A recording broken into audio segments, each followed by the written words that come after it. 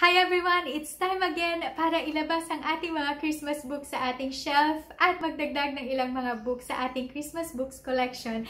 And that's what I'm going to share with you today, yung aming Christmas books collection. So, let's do this!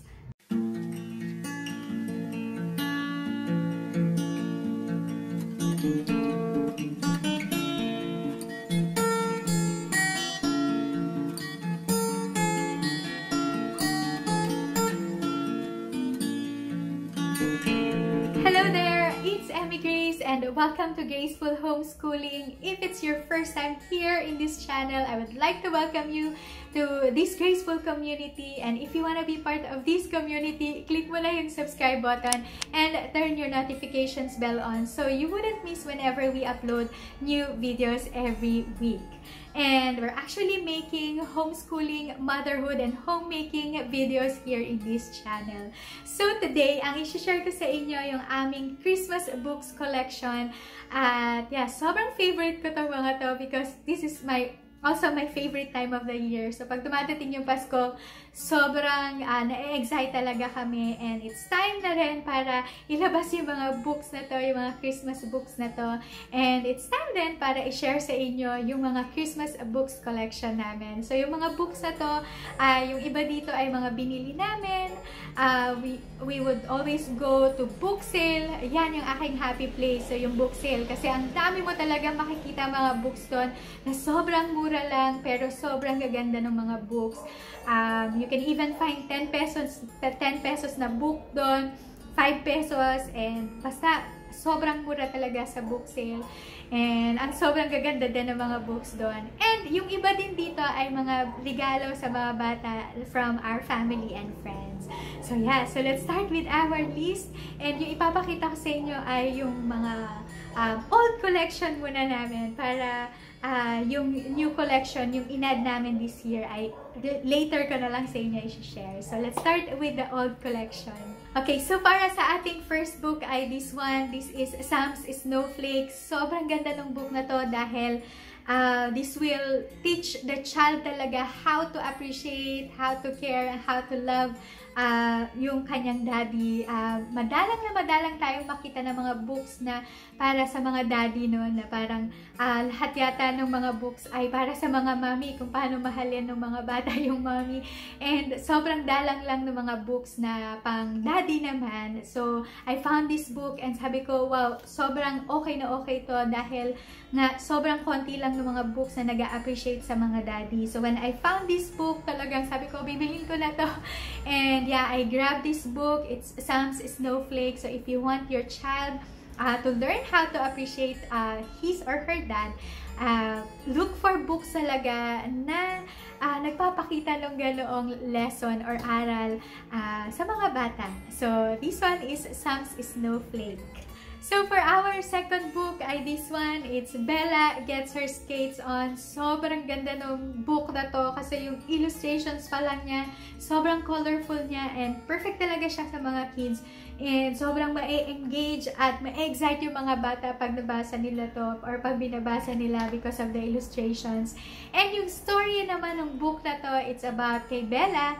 And si Bella ay ayaw niyang i-try yung pag-ice skates because she's worried about being laughed at. She's worried about not keeping up. And yeah, so yun, sobrang takot na takot siya na i-try yung pag-ice skates. But at the end of the story, she finally had the courage to do it and try yung pag-ice skates. So, yun yung story ng book na to, Bella Gets Her Skates On. And for the third book naman ay this one. It's about yung Ladybug Girl and the Big Snow. Sobrang galing ng book na to dahil madami talaga silang nirelease na mga Ladybug Girl na books.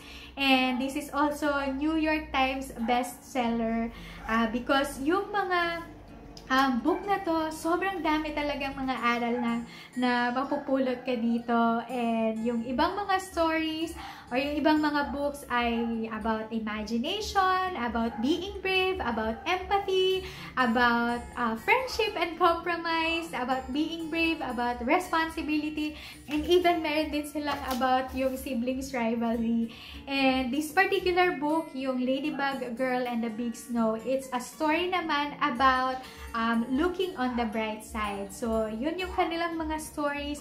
And kung makakakita kayo ng book na Ladybug Girl, definitely grab one kasi sobrang mag-e-enjoy yung mga bata sa book na to. So, Ladybug Girl and the Big Snow. And now, for our new collection, so every year, nag-a-add talaga kami ng mga 2 or 3 na books lang para sa aming Christmas books collection. And ito yung mga nakita namin this year. Well, this month lang kasi ngayon lang kami nagpunta doon. And ngayon lang din naman sila nagkaroon ng stocks ng mga Christmas themed books. And na-share ko na to sa inyo marami ng beses sa mga vlogmas ko. Ngayon, nung sinimulan ko pa lang yung vlogmas ay binanggit ko na din itong book na to. It's about the nativity story. And yeah, sobrang, nung nakita ko tong book na to, sobrang na-in-love na ako. Doon pa lang sa cover page niya, sobrang ganda. Because kung makikita mo yung cover page, alam mo na magiging excited yung mga bata pag nakita at binasa nila to. And what I really like about this one ay inisa-isa talaga niya yung story, kung paano yung story of the birth of Jesus. So, from Zechariah pa lang, then Mary, Joseph, Elizabeth, John, Bethlehem, shepherds, the stable, wise men, 3 gifts, and yung angel. So, sobrang parang itong book na to, kompleto na talaga siya. It's really the nativity story kasi kompleto na siya. And yeah, ito yung aming babasahin sa Christmas Eve kasama nung pagbubukas ng mga bata ng Christmas Eve box. So, the nativity story. Yan. So, yung susunod naman ay this one. I've mentioned this na rin. It's Randall Reindeer. So, it's about Randall naman. And si Randall is an honest and kind boy. And yung kanyang gustong gawin lang talaga ay magkaroon siya ng something na magagawa na extraordinary for Christmas. So, yun, Randall Reindeer. And then, yung isa pa ay yung Gigi, na God's Little Princess, the perfect Christmas gift. So, the story of this book naman is about Gigi. So, si Gigi, sobrang excited siya for Christmas. So, nagka-countdown din siya. And so, sobrang excited niya for Christmas. Sobrang in-anticipate niya talaga na makaka-receive siya ng gift. And yeah, on the Christmas day, naka-receive siya ng gift. And it's a puppy. And but what I love about this one ay yung pagkakwento ng daddy niya about the story of the birth of Jesus din.